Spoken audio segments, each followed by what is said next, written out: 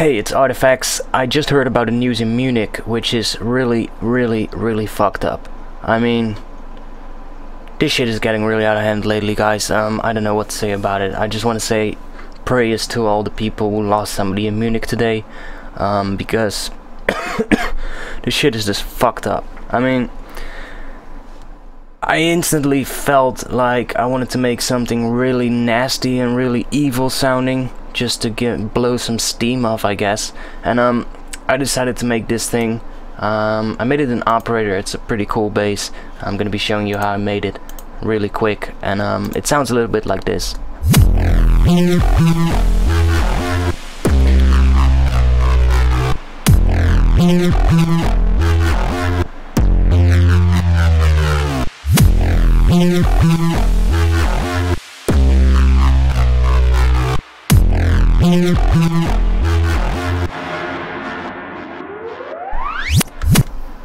So it's this track. It's just a patch in operator. There's nothing too crazy with this.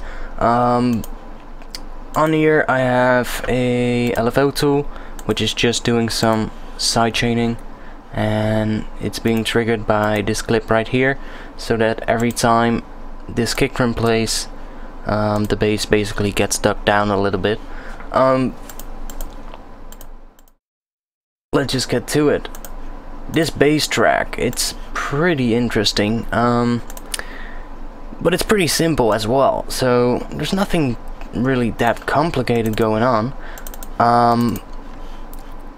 Let's just turn these off for now, and let's focus on the main layer of this bass. It's made with FM synthesis, and I want to say that FM synthesis is really powerful, and stuff like operator, or if you're an FL Studio guy, stuff like Citrus is really powerful to make absolutely amazing bass sounds. So I kind of like wanted to do one in operator and see how well it turned out, and I actually have to say I really like the sound of this. So it's actually 3 operators, so let me just show you the first one. I'm gonna turn everything off right now. This is just the main thing, sort of like the first thing I started off with. It's this particular waveform. Well, it's kinda like a sine wave, but it's just slightly different because I've added some harmonics, but I think it sounds pretty much like a sine wave, maybe a little bit of upper harmonics in it, but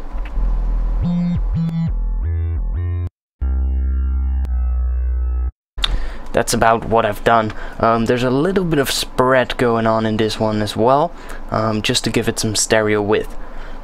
I haven't done too much interesting stuff with this. I mean, the envelope is just straight on full blast, nothing crazy like or something like that. I haven't even changed the release, so normally I would bring the release down as well, but I haven't even done that. The whole power of this bass comes from this second operator. So if I turn that on, you can see I've basically drawn another shape, which again is pretty much like a sine wave, but just some upper harmonics in it. And I took this level of operator B and I mapped it to the first macro knob, so that I can now actually use the macro knob to change this particular one. Now, this automation that you're seeing right here is actually the automation on that macro knob. So the macro itself is going with a particular range. Let me do that for a moment so that you can see what it's going on. So you can see that the range is only going from -25 dB to -12 dB, so it's not the entire range that you would normally get. And because I've done that, you get much more fine control over how the way how it sounds. So if I just move this macro knob for a little bit right now, just do that so that it disables the automation. If I play this right now, You might hear that when we go up into a higher note we get that reese kind of movement. Well, that's coming from this second operator, because I've used a fine tune that I've brought up to 26, so it's actually slightly out of tune, but because it's modulating the frequency of the first operator, it kind of like creates that movement that you hear a lot in drum and bass. Now what I've done is I've automated that level. So remember, I mapped it to the macro and then I've automated the macro so that we get a little bit more finer control. But with that automation on it, it now sounds like this.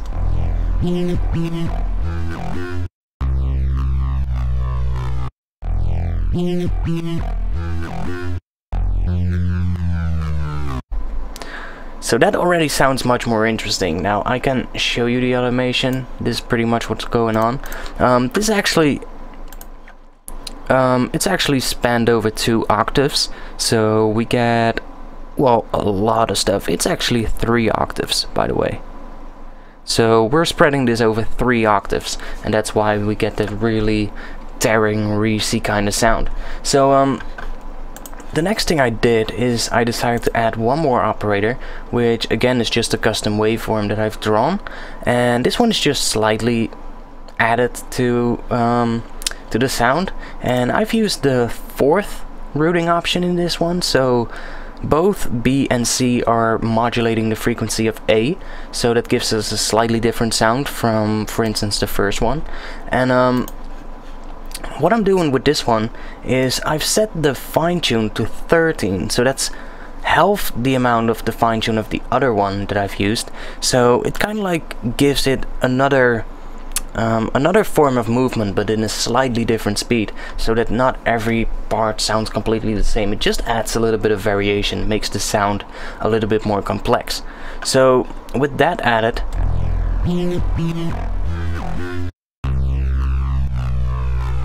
we now get that. So that sounds pretty cool. Then I added the LFO. No, wait, let's do the filter first. So I've added the filter, and I set it to the OSR mode, so we get some filter drive right here, so we can add some saturation and really bring the level up. And I've also added the hard shaper, which really gonna distort the crap out of the sound, but that's pretty much where that heavy kind of sound comes from. You can hear it really makes it sound much more interesting. The filter is being controlled though by an envelope, so I'm using this envelope right here, and it's controlling the filter. But what I've done is right down here I set this to sync, and I set the repeat to 1. So what that's gonna do is this envelope is repeated every bar. So every bar this envelope will basically repeat itself, just like an LFO. And that kind of like makes the sound much more interesting, because we have movement going on all the time, and I just wanted to add even more movement. So what I've done is I've taken the LFO, and right down here I bypassed all the operators and I turned on the filter. So now this LFO is actually controlling the filter as well, and with that added we now get this.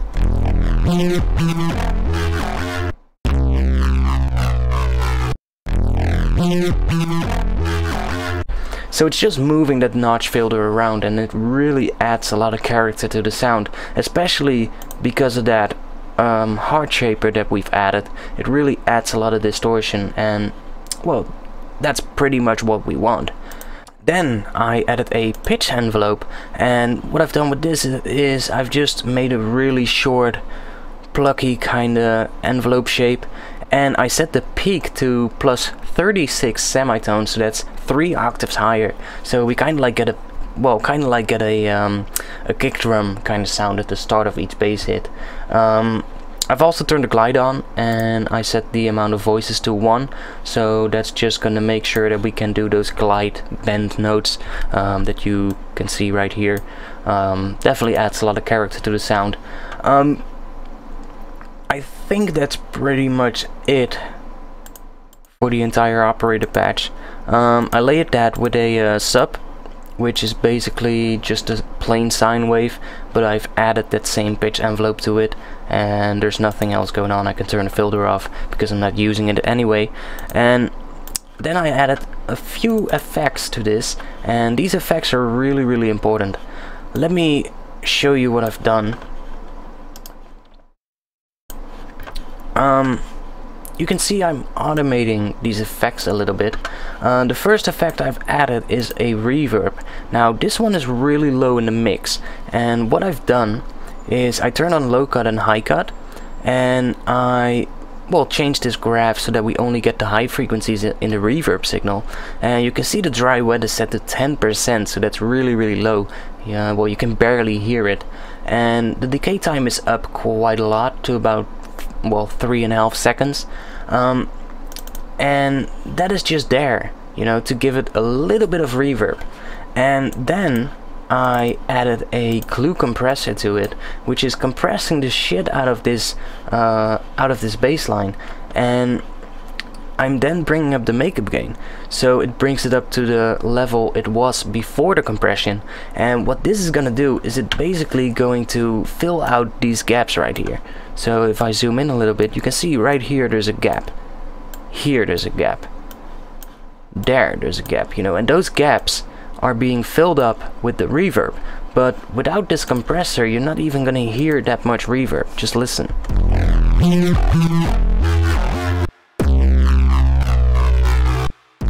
You might hear a little bit of reverb, but it's not that much. And now when I add that compressor,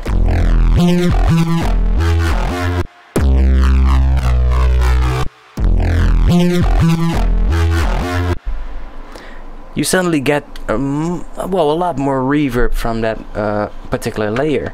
And this is really powerful. I mean, this fills up these gaps, and you kind of like get that sucking effect, because this sound, the main sound, is much louder than the reverb signal. So because we're compressing this so hard, the reverb signal gets it basically gets ducked down, because the main layer is taking up all the space.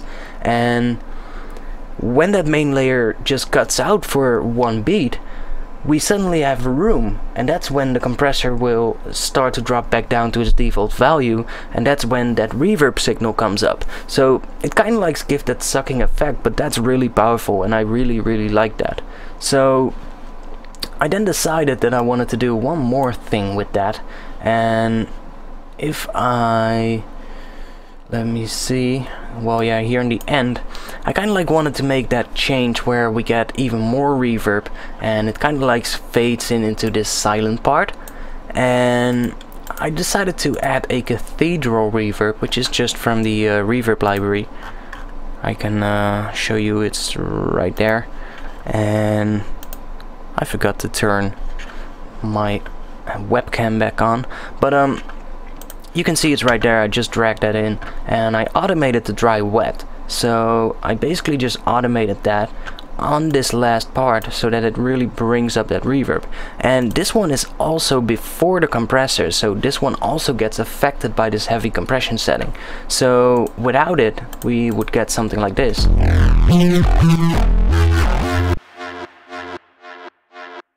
You can hear that delay as well. I can turn that off. So that's what we get. And then I decided to add that reverb.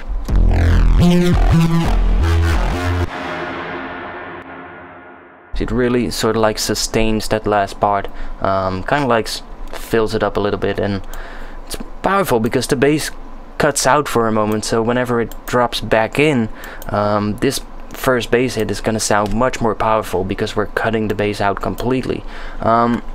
So yeah, that's really powerful. And then I decided to do that little thing with the delay, which is just a delay on the return track, and I kind of like chose the ping pong delay, set it to 6, and I just set the feedback to about halfway, and I added the glue compressor just to bring the level of the delay up, so because the delay sounded a little bit too quiet in my opinion. And you know, I just automated that send amount right here, which is just this amount, and I'm automating that upwards so that right on that last note we kind of like get a delay from that last note, kind of like fills it up, makes this part sound a little bit more interesting. I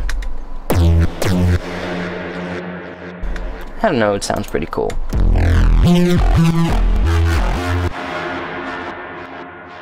that is it for the entire bass. It's nothing too complicated actually. So I layered that with the kick drum, as you can see, and I made some stuff. It's just some white noise and a riser, or something that acts like a riser, and that's about it. That's everything there's to it. It's not that complicated at all, but it sounds pretty damn awesome. I guess I could work a little bit more on this. I guess I could make it sound even better if I want, but I guess this is good for now. I mean, I've made worse bass lines than this.